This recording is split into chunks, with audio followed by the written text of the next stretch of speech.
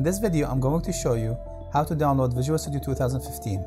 Now that Visual Studio 2017 is out, Microsoft has moved Visual Studio 2015 into a hidden location where it's not as easy to find. My previous video on how to download Visual Studio 2015 is no longer valid. So with this video, I'm going to cover how you can still download Visual Studio 2015 if you still need it. So let's jump right into it.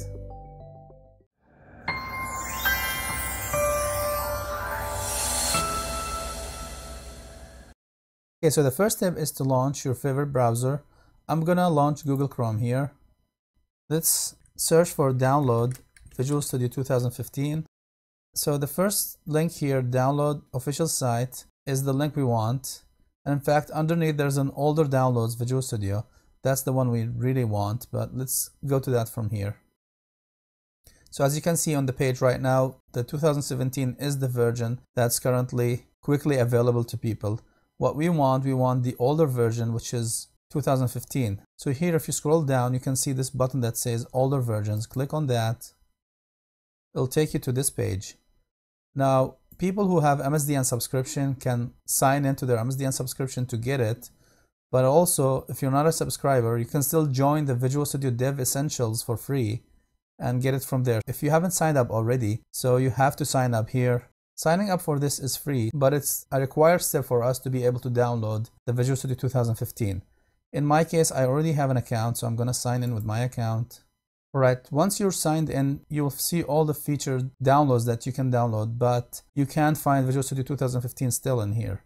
The way to find it is you can search or simply click on this downloads button. So once you click on the downloads, it should be in this list here. A quick way to find it is to search for Visual Studio Community 2015. So as you can see here, as of this recording, we have the latest version is Visual Studio Community 2015 with update 3. And that's the one you're gonna want to download. So click on that. It gets you to this page here.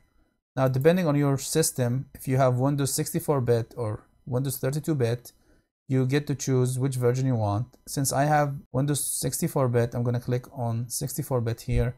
And this button here will allow me to download the Bootstrap installer. This allows you to tweak what you need to download and install on your machine. So go ahead and click on this to get the web installer.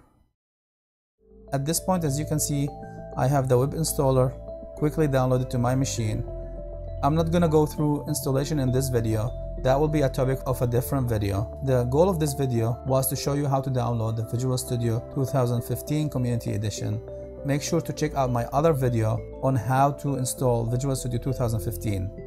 Thanks for watching.